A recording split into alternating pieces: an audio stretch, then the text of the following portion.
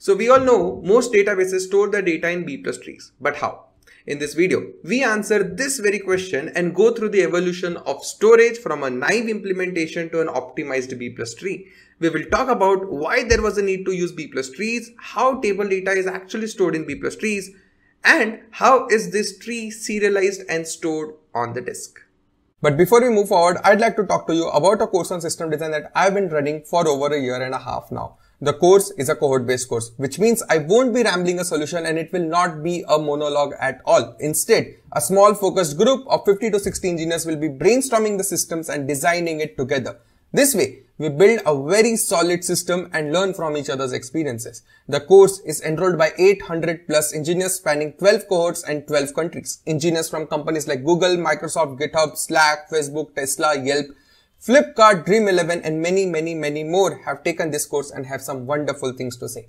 The course is focused on building systems the way they are built in the real world. We will be focusing heavily on building the right intuition so that you are ready to build any and every system out there.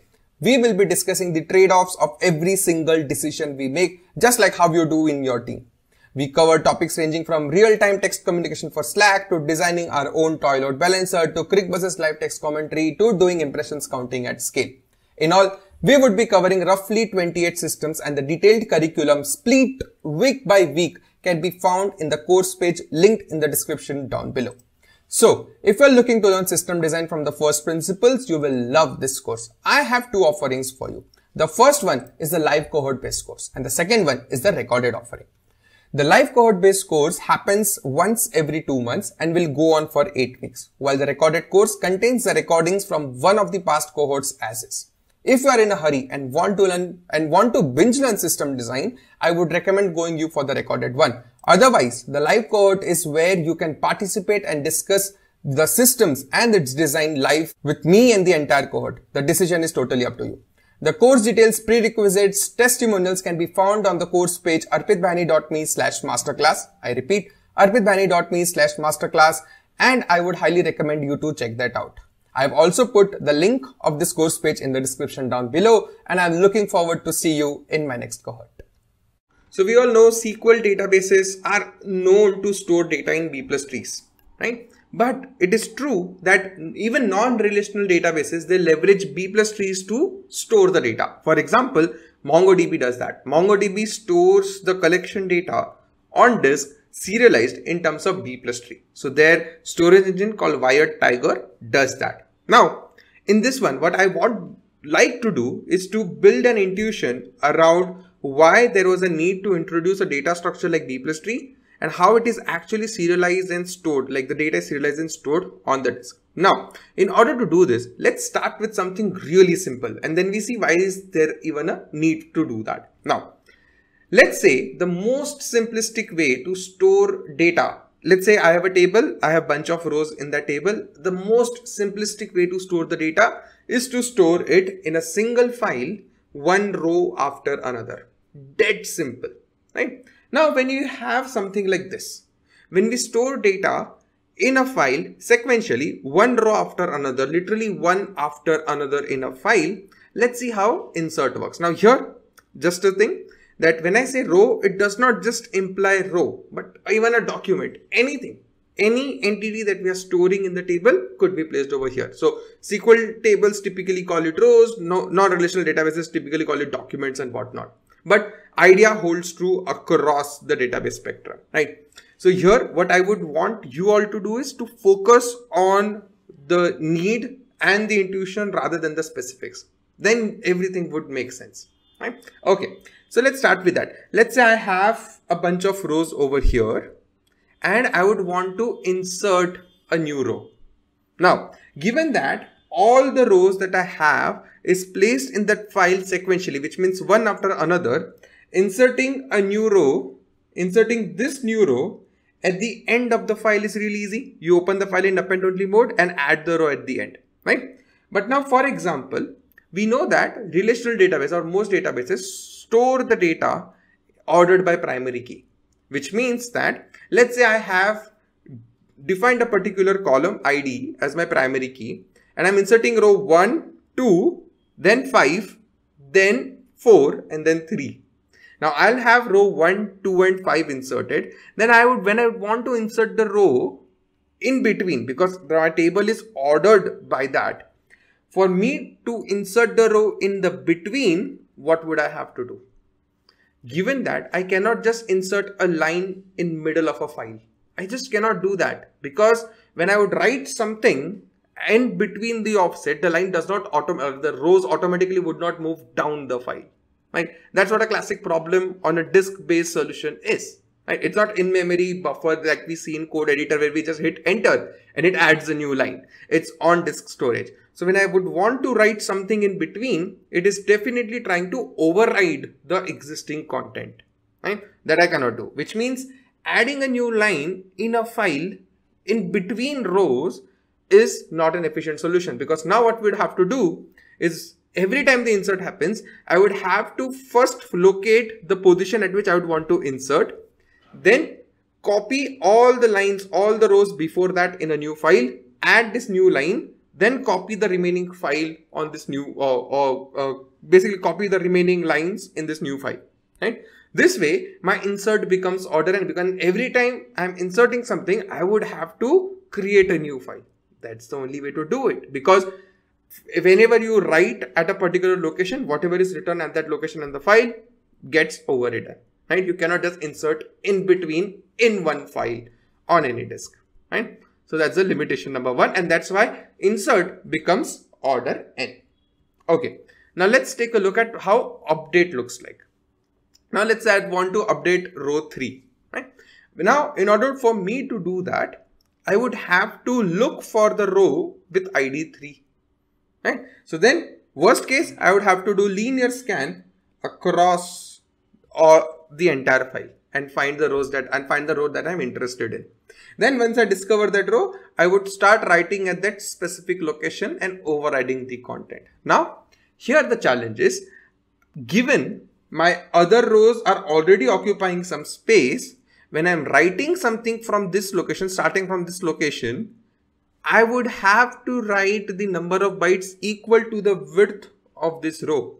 I cannot go beyond that, because as soon as I go beyond that, I would be infringing in the location, in the storage location of the next row, and I'd be overriding this content. It cannot move automatically forward, just like in ID.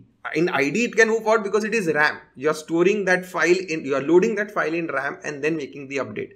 When you press Ctrl S, then it gets saved on the disk, right? Here you cannot do that. So if let's say this number of bytes were 100, and if I would want to write 120 bytes, so 100 bytes would be written over here and 20 bytes would be written over here, infringing in the space of the row ID 4, right? So now for you to do an update, you first have to locate, right? And then assuming that you would be updating the exact same width, you can start overwriting over here. But if you want to do more than this width, you cannot do that. You would have to create a new file, enter, like copy the rows, similar to insert, copy the rows, write this new row and then update. And then basically copy the rest of the rows, right? That's why file IO is so interesting, because you just cannot do it intuitively, right? You need to know the constraints that you are playing with.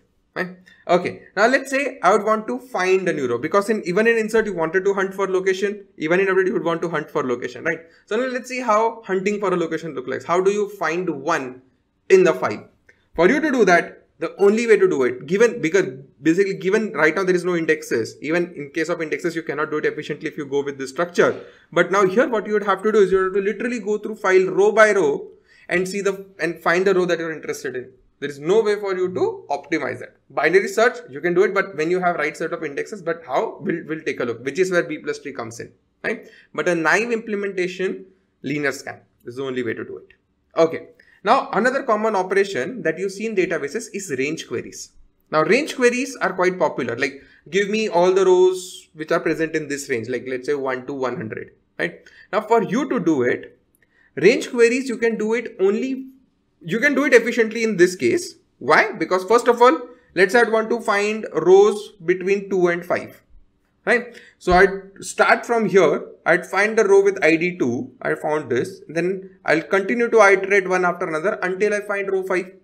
And then I would just club the results and send it out to the user, right? So range queries are efficient. But in order to find the first row itself, the worst case is order n. You'd have to do a linear scan, right? So range queries, once you find the first row, then the range query becomes like a linear scan. But before that, that complexity to find the first row itself is order n because it's a find one operation, right? So even find one operation is order n. You're like not getting enough performance out of your database. Now the final operation, delete, right? Delete, as you might have guessed already, when you're deleting a particular row, you would have to create a new file every time you delete, given this naive implementation. Because what you would do is you'd create a new file, copy all the rows until you, like, first of all, you'd have to find the row that you would want to delete, find one operation order n, worst case. Then you copy the rows up until that location into a new file, right? And then you skip that row and then you copy rest of the rows over here. That's how you delete the row. Because it's file IO, you cannot just delete something without and not reclaim the space, because then you are effectively occupying that row, right? So you would anyway have to do it. So all the operations that we discussed are order n. Insert, update, find, delete, everyone is order n. So how does B+tree solve this problem? So given that order n insert, update, delete cannot work well in a transactional database, it's not performant enough, we have to find another solution, which is where B+tree comes into the picture. Now, what is a B+? Now, we'll not go into the data structure B+tree. We'll understand how B+tree is leveraged. So in case you don't know what B+tree is, just a Google search away. But let me talk about how B+trees are leveraged over here. So in a table, there are a bunch of rows, right? A table consists of rows, a collection consists of documents. Now, when you have all of these rows, you club these rows in one B+tree node.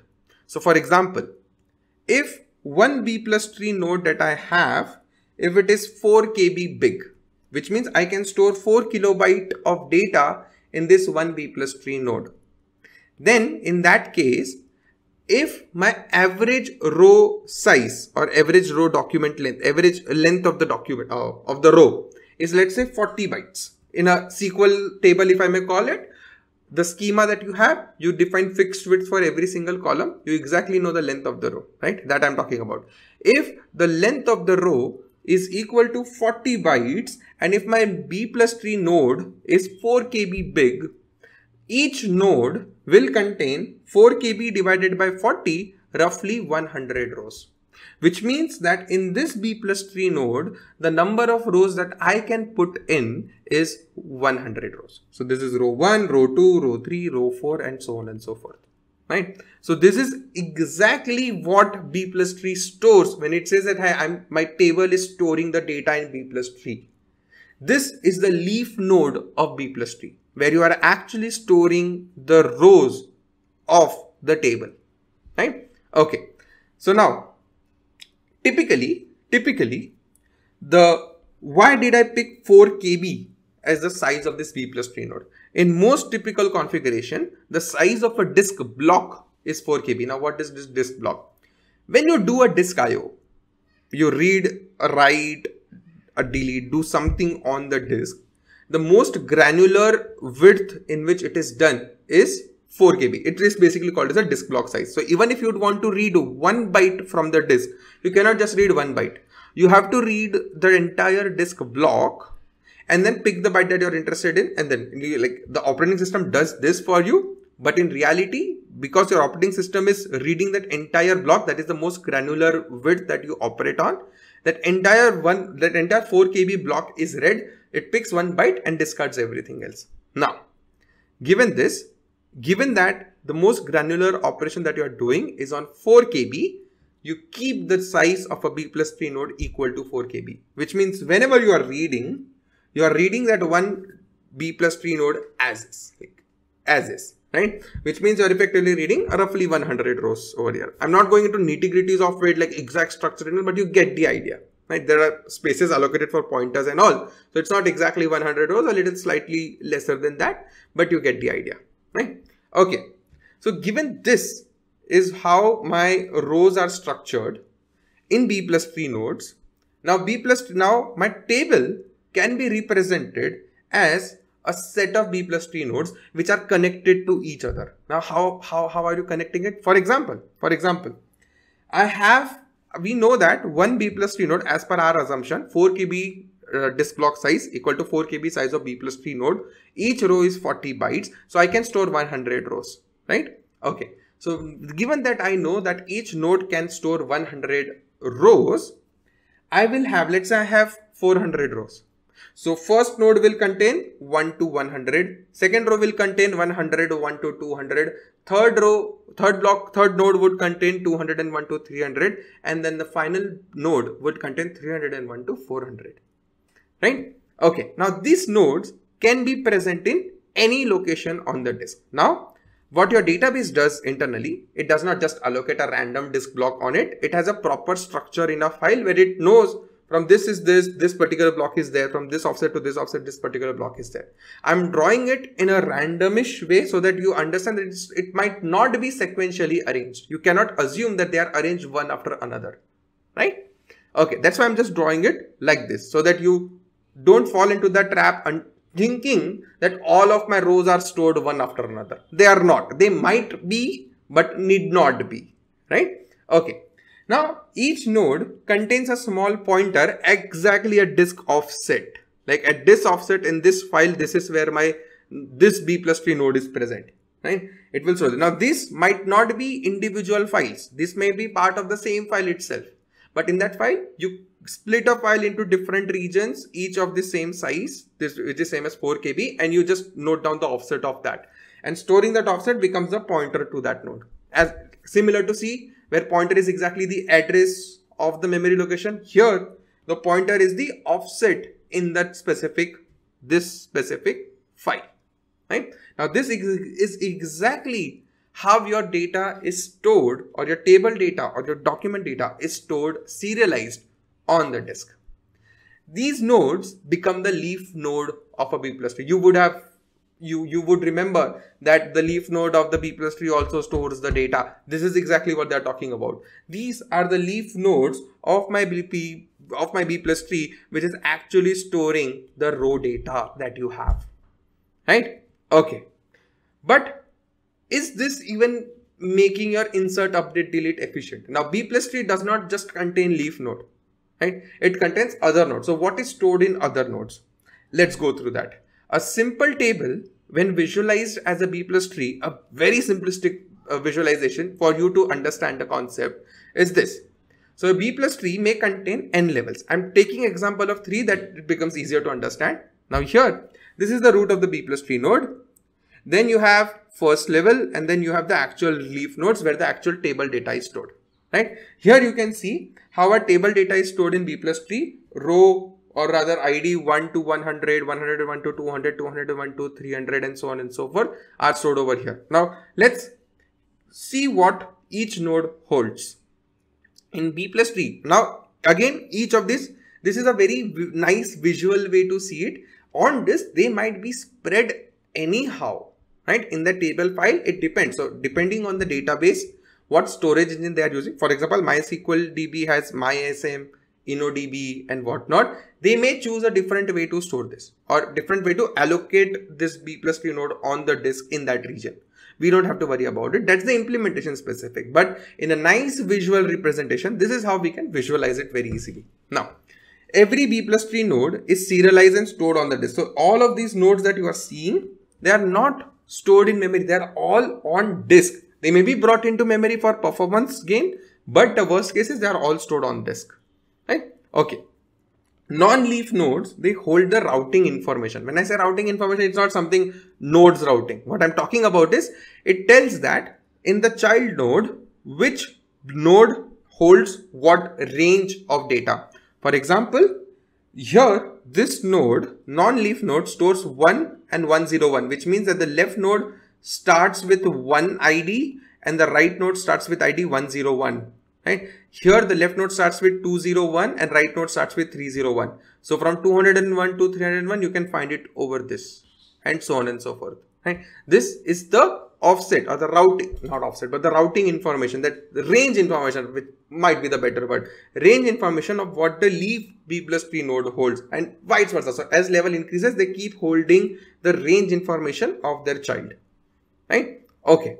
Now, for you to make any insert, update, delete, now you can very clearly see, and before we go into the operation side of things, as always in B plus tree node, all the leaves are interlinked, they are connected linearly, like each leaf is connected like this. They're linearly connected, right? So the first node, second node, third node, they're linearly connected and they're also part of the B plus tree. Now we'll see how beautifully this solves a problem, right? Okay, leaf node, as we discussed, holds the actual rows. These are row ID 50 and 502, 50, but this is actual row data, and leaf nodes are connected linearly. Now let's take a look at operations, how this makes sense. Right? Let's start with find one by ID operation. Find one, like given an ID, find me the row.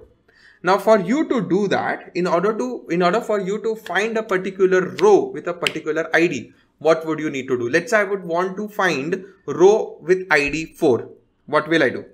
I'll start with the root node. Now this node is present on disk. So first thing what I'll do is I'll go to the disk, read this particular block. I'll read this particular block, interpret the routing information, and I would know that ID 4 is present in this range. I would go over here. And how would I know that? I would just store the left and the right, like the least and the most value over there through which I'm routing. Like here, 1 and 101 is what I'm storing. Don't want to store every single row's information, right? Because its range is what I'm operating on. Correct. So now here I would have information, which is, let me just be very specific on that. I would store 1, 201 and 401. Kind of like this information would be stored. So this means that 1 to 201, if I'm requesting for this ID, I have to go over here. If I'm requesting something for between 201 to 401, I would have to go over here. 401 greater than 401, I have to go over here. Right? That's typically what we store in B plus tree. Right? Okay. So now what do we do? Let's say we are requesting for row ID 3, right? So now what I'll do, 3 lies between 1 and 201. So it would first read this block, understand, hey, I'm looking for 3, it's present in between 1 and 201. So it would go to the first node. Here it would say 3, 1 and 101. It's over here. It would come over here and read. So read this block, come over here, then read this block from the disk, read all these 100 rows. Again, it's a disk read. It would read all these 100 rows and find which one is row ID 3, get that and return it. So now what your linear scan was is now just boiled down to 1, 2 and 3 disk reads. That's it. Where you are doing this multiple disk reads at first, now it just boils down to 3 disk reads and you get the row that you are interested in. Dead simple. Right? Now here you beautifully see, no matter which row you request, you would get it in this specification in exactly 3 disk reads, not one extra. One for this block, one for this block, one for this block, extract this row and return it to the user. Right? This is how your reads would work. Right? Find one by ID. Now let's take a look at next operation, which is insert. Now how would insert work? Insert, what we would first have to do is, let's say I would want to insert row 4. What I will do, read this block, understand where the 4 would lie in the leaf node. I'd come over here, insert, find row 4, where 4 would lie. I'd find this. I would read this entire block, find the place where I can place the row 4. It would be after 3. And because I'm loading it in memory, I can do that arrangement, add something in between and move other forward, right? I can do that array movement, right? You can do that if you're storing it in arrays. You put it in between and then flush the entire thing on the disk, which means you read this, you read this, you read this, you put your row 4 and then you put it and you flush this B plus tree node on the disk. So 1 disk read, 2 disk read, 3 disk read, update in memory and 1 disk flush, right? So this way your insert can happen in between. You don't have to rewrite the entire file. In linear sequential way that we were storing, we would have to rewrite the entire file. Here we don't have to. Here what we are getting is we are getting this benefit that without touching any other disk block, any other B plus tree node, I am just reading the blocks I am interested in, updating them and flushing it down. Right? And obviously the B plus tree rebalancing and all comes into the picture. So that's specifications of B plus tree as a data structure. Go through that. That's out of the scope. I'm talking about how database actually stores the data, right? Okay, that's about insert. Similarly, you can envision updates. You read, update the row. Let's say I want to update row 202, right? Let me take a different example. Update row 202. I would read this. I would know you come over here, read this. I would now have to come over here, read this. In memory, now I have the entire disk, the entire B plus tree node in memory.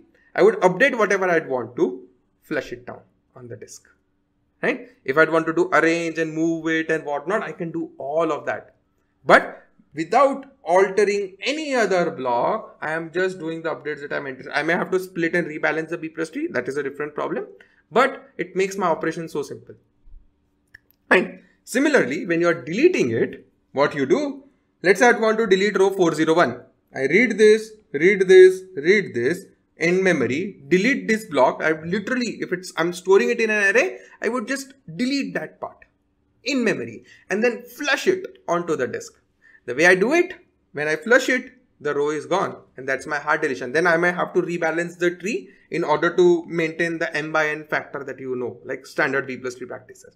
But now here you see how beautiful your operation gets, right? So simple, so efficient, without touching anything else. You get the raw power of the disk, right? The final operation I want to talk about is range query. Let's say I want to find all the rows whose ID lie in the range 100 to 600.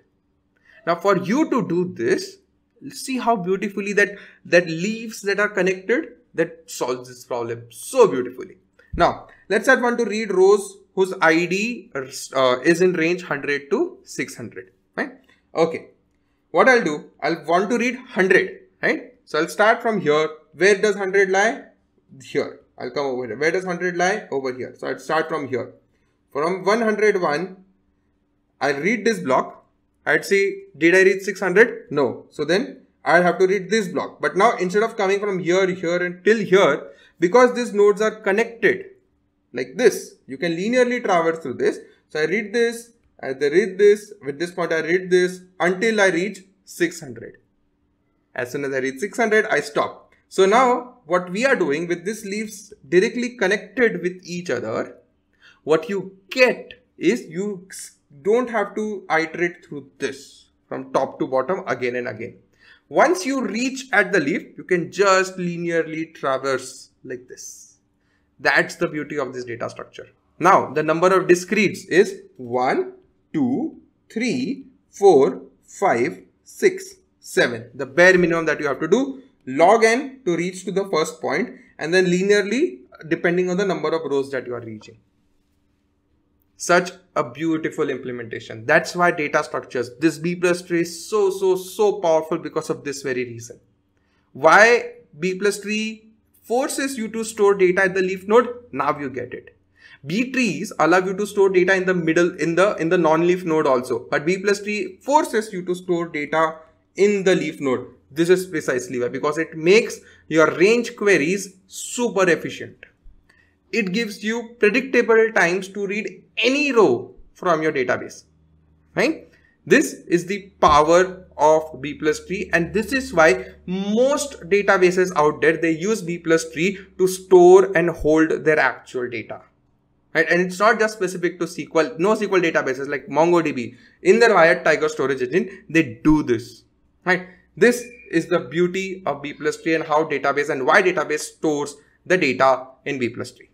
And this is what I wanted to cover. I really hope you found it interesting. Now, I think most of your questions around why database use B plus trees to hold the data would be solved. But once again, explore on this in a bit more detail, understand B plus tree in case you are unaware, right? But this is precisely why database use B plus tree to store the data. Again, I hope you found it interesting.